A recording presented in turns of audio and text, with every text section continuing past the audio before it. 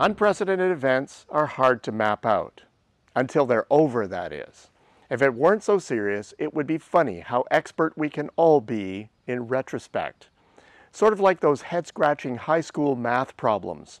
Once you see the solution, well, duh, it's obvious. Before that, not so much. Same goes for the economy. There's a lot of confusion about our future direction, and even more opinions.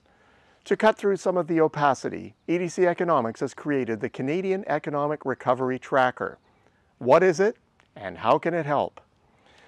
Lots of economic trackers already exist. Extensive work has been done over the years on leading, lagging, and contemporaneous indicators. The leading ones have likely received the most attention, as our curiosity is perhaps greatest for what's next. COVID-19 has changed that up. To be clear, standard leading indicators are still functioning well, as far as we can tell, but they have been upstaged. For the moment, economies everywhere are going where COVID-19 says they can go. It seems we have a new and dominant leading indicator now. The logic is simple. Rising infection rates lead to economic shutdowns of varying magnitude and more public stimulus. Flattening or declining curves are a signal to reopen and ultimately to a rollback of stimulus measures. As such, our new tracker incorporates the latest COVID-19 data for Canada. Specifically, we use the aggregated 7-day moving average of daily new cases, as reported by Johns Hopkins University, taking the weekly value as a share of the series' maximum value, which for Canada was recorded on May 22nd. There's a lot more to the tracker, though. Pandemic data may be helpful, but they don't tell the whole story. To round out the picture, we have 4 additional sub-indices, covering as broad a swath of the economy as possible.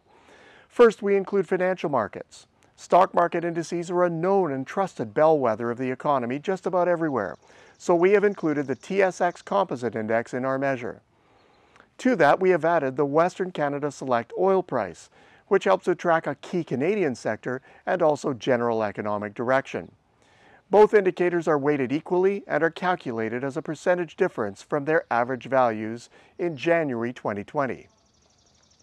Transportation and mobility are also critical gauges of economic activity and likely more pronounced these days. The Google Mobility Indices are an excellent real-time guide. They measure visits to 6 places of interest as a share of their immediate pre-pandemic levels. Of these, we use the 4 that are best correlated with economic activity. To this, we add weekly domestic and international flights and freight ton miles supplied by Canadian National. Sentiment is critical these days. We cover both business and consumer sentiment. For the former, we use the IHS Market Purchasing Managers Index, a trusted leading index of industrial intentions. For consumers, we use the Bloomberg Nanos Canadian Confidence Index. Finally, we gauge spending and employment.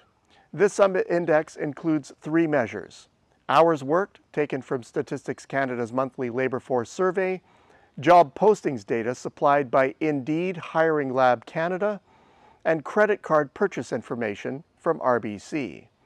The latter come from RBC's Consumer Spending Tracker, and while they cover a subset of total purchases, i.e. they likely don't reflect auto sales and some large home appliances, they're seen as a timely and good proxy for total spending.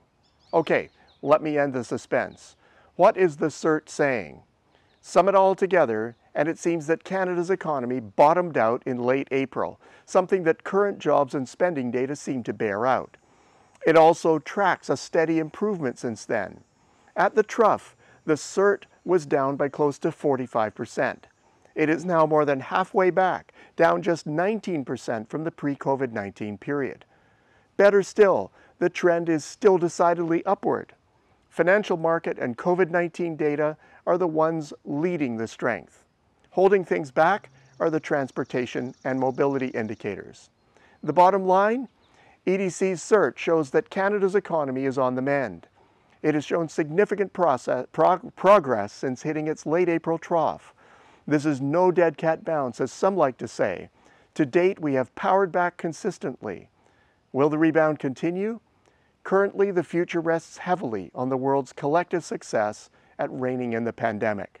We can all hope that second wave infections, underway everywhere, but alarmingly large in pockets of the United States, are contained in short order, facilitating as steady a return to a pre-COVID-19 normal as possible.